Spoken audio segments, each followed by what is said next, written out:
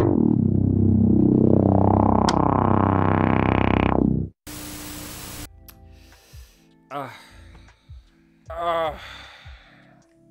my goodness, yo. Monday Night Raw last night was trash. Chips. Like, WWE, y'all are making it harder and harder and harder to be a fan of pro wrestling in 2021. Yes, you have done awesome things, like put the WWE Championship on people who deserved it for a minute. That's cool. You gave women the main event of WrestleMania. Wonderful. You gave 2 black women the main event of WrestleMania. I love that shit. But the booking, now that we are in October, even before then, the booking throughout the year has just been so hard to get through. It's like a rinse and repeat. Monday comes around, Raw comes around, and it just defeats us. It drains us. It's so bad that it's like, damn, why do I still watch wrestling? And then by the time Wednesday comes around, AEW pulls up with Dynamite. They gather all the Dragon Balls and they revive your belief in pro wrestling again. And Friday comes around, Roman Reigns and the Bloodline do their thing. They remind you of how good WWE can possibly be. And it brings you hope again for WWE's product. And then Monday comes back around and then it goes right back to the rinse and repeat, like, damn, yo, WWE is garbage. And then WWE being bad makes you think that pro wrestling altogether is bad because they have been at the forefront for so long. Hopefully one day WWE will get it together. I believe in them. I believe in them. You could have been anywhere in the YouTube world, but you are here with me. And I appreciate that. Welcome back to House Zay Views. And I'm actually surprised that it took me this long to come around and start doing any type of review on wrestling, especially me, especially anybody who knows me, who knows my cloth and the shit that I like. My number 1 will always be music, but number 2, pro wrestling. For sure. Pro wrestling has always been one of my favorite forms of media ever since, like, 97? Anyway, here's my review of last night's Monday Night Raw in 2.5. So the night starts off with a segment from Drew McIntyre. Drew pretty much goes on and says that he can't wait to have his match for the WWE Championship with Big E. Big E comes out and interrupts him. They go back and forth a little bit. Then the Usos come out, the SmackDown Tag Team Champions, or on Monday Night Raw, sure. But they interrupt Big E and Drew. Then they tease the tag team match that they're gonna have later on in the night. After that, we get our first round match of the King of the Ring tournament on the Raw bracket. We got our SmackDown bracket matches last week, and the results are here. And these are the tournament brackets so far. Last night we got our first round matches on the Raw side. The first match was between Xavier Woods and Ricochet. X grills the Crown, and to be honest, I feel like Xavier Woods is going to take it all the way. This would be a good way to build him up to be a solid singles competitor. I felt like they've always struggled with X as far as trying to showcase if he could, you know, rock as a singles competitor. He always looked good whenever he was in a tag team match. Anyway, X faces Ricochet in the first round. A nice little solid back and forth match. A couple of spots that I liked. X did a Brett's rope leg drop. Shout out to OSW Review. It's like a little inside thing with them. Brett's rope is like the middle rope. Bret Hart used to always jump off that middle rope whenever he did like a rope move. So whenever there's anything that's off the middle rope, Brett's rope. X did a leg drop off of Brett's rope, which is cool. A real weird spot is when Ricochet kept doing the suicide dive. He did like 3 in a row. The first time was good, and then he connected the second time. I don't know what made him do it a third time, but he did it a third time. He missed Xavier Woods. X rolled him back in the ring. It's his finisher, I guess. 1, 2, 3. And Xavier Woods moves on to the next round. The next match of the night is a tag team match between the newly reformed Hurt Business, Shelton Benjamin and Cedric Alexander. Once again, the team, once again, rocking with Bobby Lashley. You know I rock with that. You know I rock with that. They are going against the team of Mansoor and Mustafa Ali. I don't know why they started to pronounce his name differently. Hopefully that was a request by him, I guess, whatever. But yeah, tag match. Match was a straight up nothing match. A couple spots here and there, nothing crazy. Hurt Business wins. They teased a breakup between Mustafa Ali and and Mansoor. Oh man, Raw was just chips altogether. Raw was chips. This is the first nothing match of many nothing matches of the night. Get comfortable, guys. Get comfortable. The next is another first round match, this time in the Queen's Crown tournament. Yes, this year will be the first time where we get not only the return of the King of the Ring, but we also get a tournament for the women. We get the Queen's Crown tournament. Over on Raw, we have the first round between Shayna Baszler and Dana Brooke. The second I saw the bracket, listen, Dana Brooke has always jobbed, will always job, and as long as she's in the WWE, she will do the job until she goes over to AEW, change her name, they'll build up a little bit. Come on now. We all know that's gonna happen. Much respect to Dana, you know, nothing against her for, you know, her performance and her ability. You know, she's very talented, but the way that WWE has booked her, similar to all the other NXT call-ups, they've done nothing with her ever since she's been on main. So the second I saw that bracket, I knew that Shayna Baszler was going to take that one. Match was nothing. Like how I said, is going to be plenty of nothing matches throughout this night. Dana runs to the corner where Shayna was. She misses. Dana Brooke made a couple of pin attempts. Shayna reversed her pin attempt. 1, 2, 3. Shayna Baszler wins the match. After the match, Shayna tried to put in her little headlock, and then Dana walked out, and then whatever, nothing match. Shayna moves on in the tournament. After the Dana versus Shayna Queen's Crown match, we get a promo from Charlotte Flair. She's pretty much teasing the tag team match that's going to happen later on in the night, with her and Becky taking on Sasha Banks and Bianca Belair. Charlotte goes on to say how she's better than all of them. You know, the same thing that she does all the time. I'm the queen, no one's better than me. Woo, I'm Ric Flair's daughter. I mean, nothing against Charlotte. She's one of the best on their roster. But then it just goes back to booking, man. It'll always be the booking that will be the doom of anybody on WWE's roster. You could be the best talent on the planet, but how you are booked will always determine how you look in the WWE. After Charlotte's promo, we get a match between Matt Riddle and Omos. Omos is still green as baby shit, but it's still cool to see him get his one-on-one matches. Or so I thought. I thought we were gonna get a one-on-one match, but when the bell rung, Matt Riddle decided to, you know, stall a little bit. He was clearly stalling. He just goes on a tangent and starts rambling about literally nothing. You could hear the crowd start to groan. You could hear the crowd start to boo. You could hear the crowd get frustrated because they have their intelligence being insulted once again by WWE. Isn't it just awesome being a fan of pro wrestling? After a while of stalling and it not working, Matt Riddle yells out, "Now, Randy, now! Randy Orton, come out now!" Randy Orton is his tag team partner and one half of the Raw Tag Team Champions with Matt Riddle. There's no Orton in sight, no I hear voices, none of that. Orton doesn't come out. Omos starts going off on Matt Riddle. AJ Styles picks up the mic and, you know, he starts talking mad mess against Matt Riddle. He encourages Omos to do the stiffest roundhouse kick I've ever seen. It was actually impressive to see Omos get his leg as high off the ground as he did. As high as he did, you know. It didn't come off the ground that high, but the fact that he got it off that high, I'll give it to Omos. I'll give it to him. But it was a nothing match. Then he did his little two-handed release chokeslam thing. I don't know. I never liked the two-handed chokeslam. But whatever. 1, 2, 3. Omos wins. At least we got somewhat of a match. Then we get a segment between Drew McIntyre and the WWE champion Big E. They're pretty much going, hey, let's try to get along tonight. Let's try to coexist. Let's get along, get this out the way.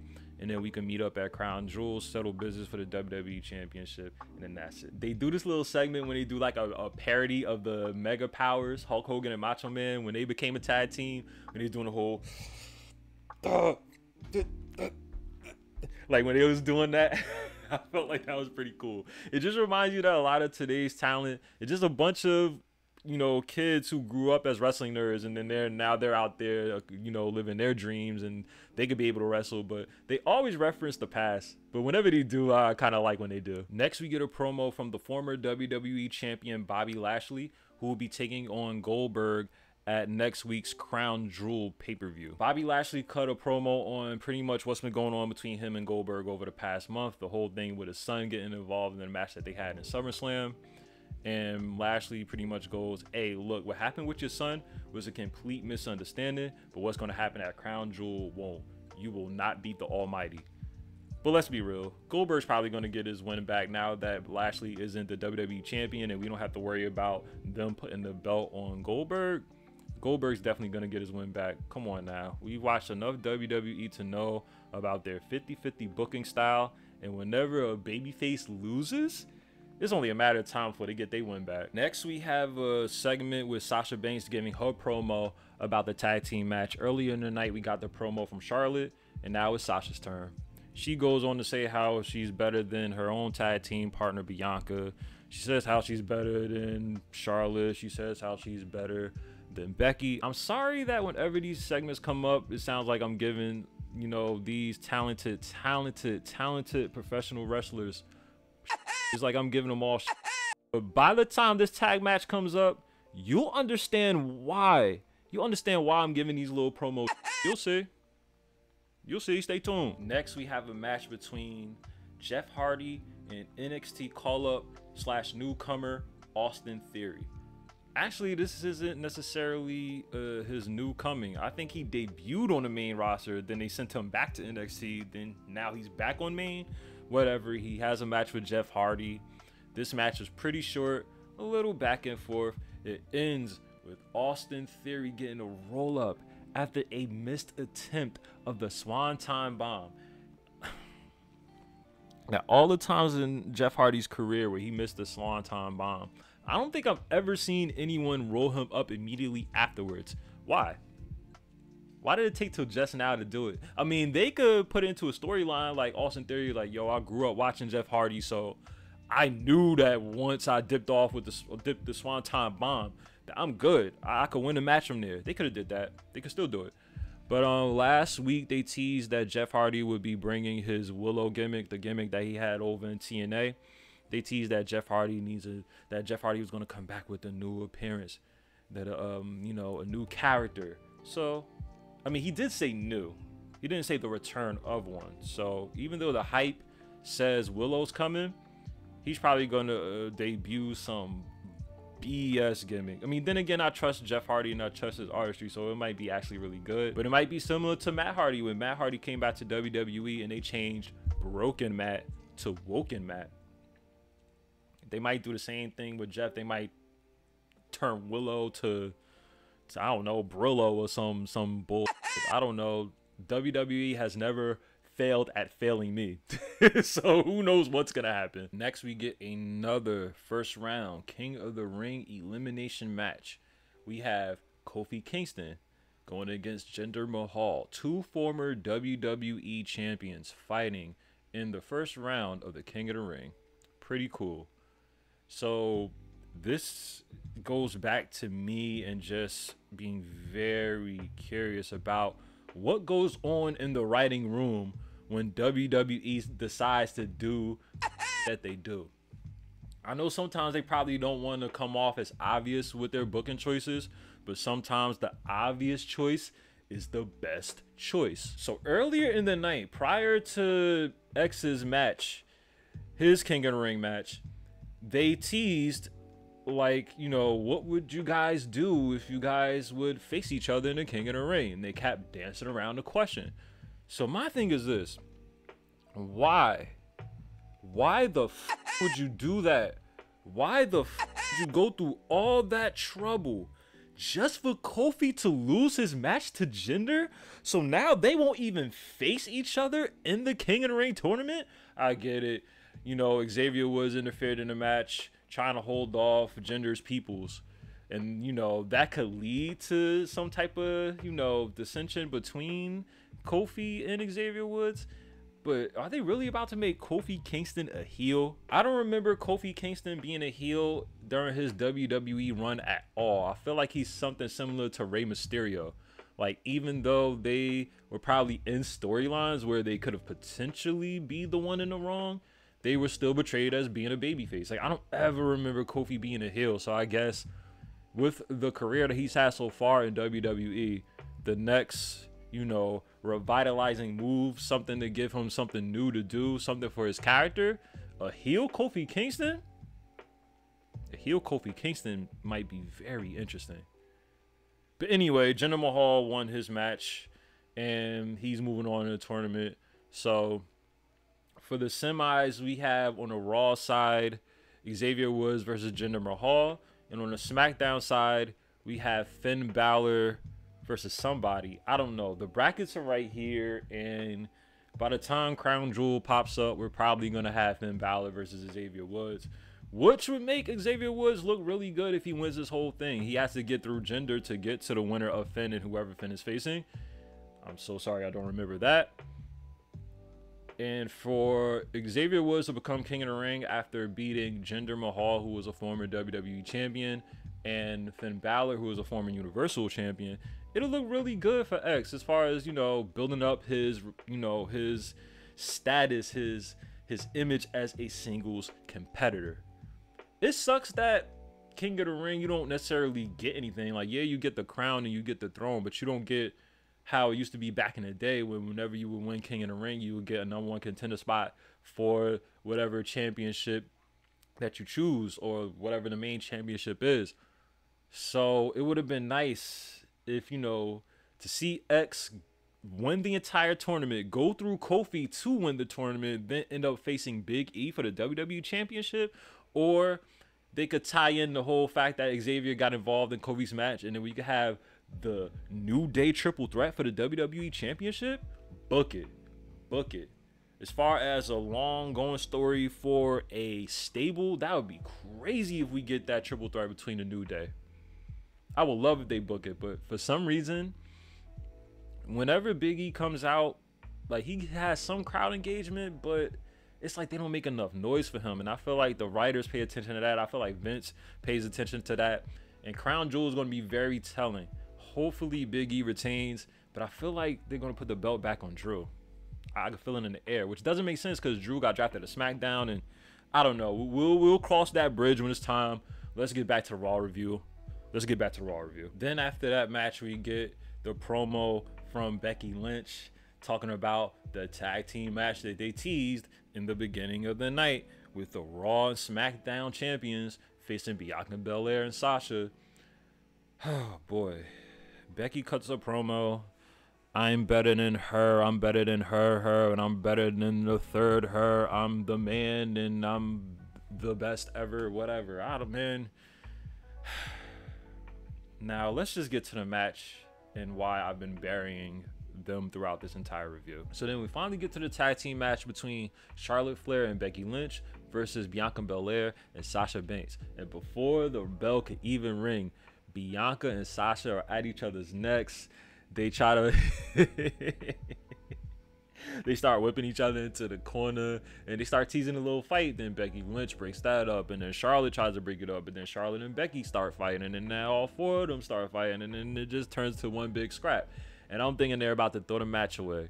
I'm like, bro, don't tell me they spent this entire show teasing this awesome tag team match that looks good on paper just to throw it away, which is a very WWE move. So I'm just looking like, are you serious? And then out comes Sonya Deville and Adam Pearce. Adam and Sonya restart the match. They still haven't clearly defined their roles in the WWE. They're just people with suits who make decisions, and they can still go. So if they ever decide to wrestle, I guess they could come back when they want to.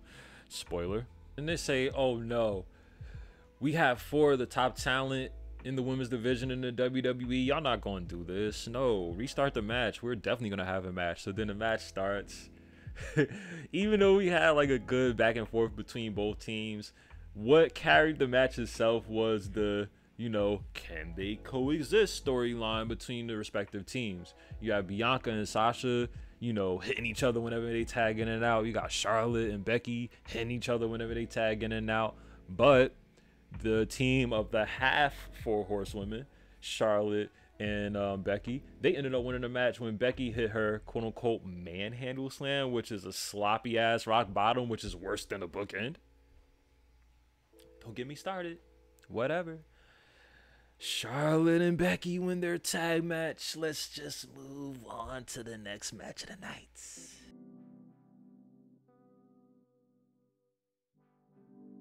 Next, we have our final King of the Ring / Queen's Crown round match of the night. We have Natalya versus Doudrop. I'm not too familiar with Doudrop, but I heard that during her time in NXT UK as Piper, she was really doing good. But ever since they called up to Raw, they paired her with Eva Marie. Now they took her off Eva Marie, and now she have her nice little singles run going. She's very fresh, very new, and when it comes to Natalya, let's be real, she is what I call a superstar jobber. She's been there for a very long time. She could either elevate whatever talent that she's going against and be the jobber, or she could be the superstar if you need somebody to put the belt on. She's pretty much the Dolph Ziggler of the women's division. And I love Natalya. Natalya's been rocking for a minute. I wish that she had more success in the WWE. She's had a fair share, you know, Divas Championships, SmackDown Championships, Tag Championships, but let's be real, superstar jobber. Doudrop won the match, by the way. Doudrop moves on to the tournament. So over on SmackDown, we have Zelina Vega and Carmella going against each other. And on Raw, we have Doudrop and Shayna Baszler. Look at that bracket. Look at that bracket and tell me that Shayna Baszler isn't going to win the whole thing. Right before the main event, we get a segment with Mustafa Ali. Mustafa, tomato, potato, whatever you want to call them, There's a segment between Mustafa Ali and Mansoor. Ali pretty much tells Mansoor, hey, look, you ain't never gonna beat, and as long as you were around me, you ain't doing with me, so go off. And then Mansoor does the whole, you know, I guess he's a baby face, so they made him do the whole, oh, I'm so hurt. And then Ali just runs back up and starts beating the dog. This segment was actually very funny. Early in the night, they teased that they were going to break up, and then Ali just rolls up on him, beats him up. You know, don't got much to get across there. It was a really, really good segment, in my opinion, just because it was just funny to see Ali beat up Mansoor. It sucks that they're breaking them up this early. I would have liked to see them have, you know, a Raw Tag Championship run.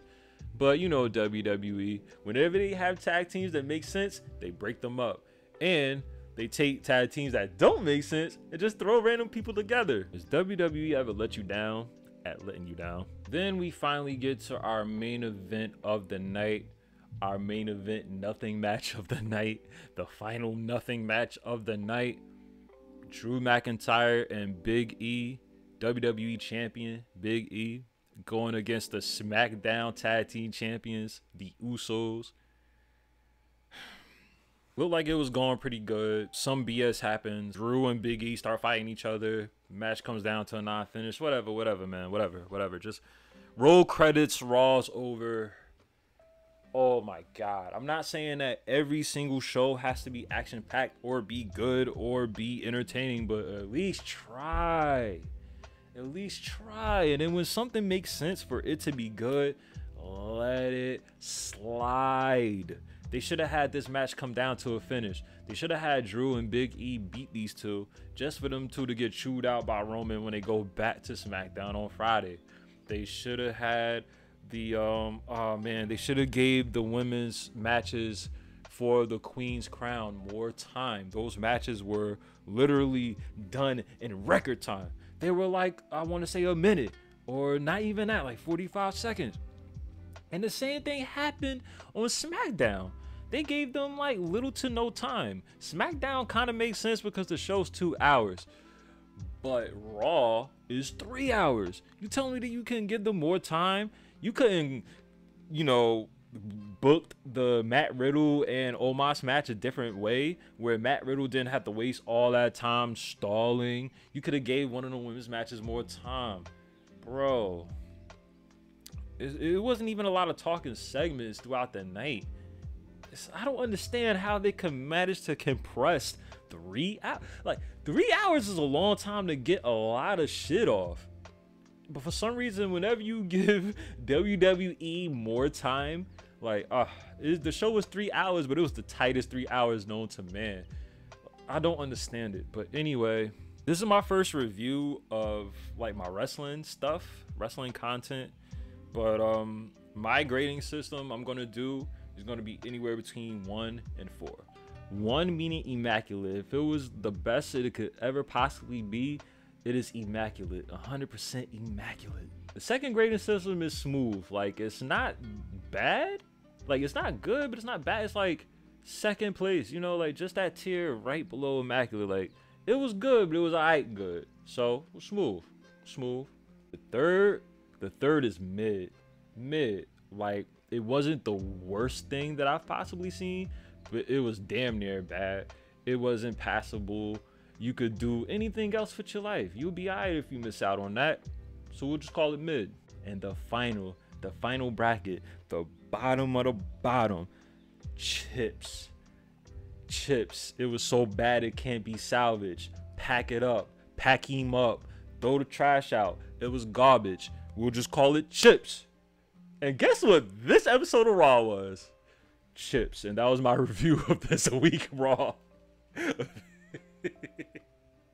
And this is my review of this week's Raw. Goddamn WWE. I can't wait till Wednesday when I review Dynamite. Dynamite's pretty, you know, AEW's been pretty consistent, so I can't wait to review that. If this is the way I'm going to spend every Tuesday morning, I don't know. It's a different thing. Like, I watched wrestling for a very long time, but now that I have made myself sit down to actually review it, now I actually have to really watch a match. No YouTube highlights. Like, I have to really watch a whole episode to dissect it and see how I feel about it. For a very long time, Raw has been bad. Raw has the ingredients to be better, and hopefully they do better. With that being said, this has been House A Views, and until next time, peace.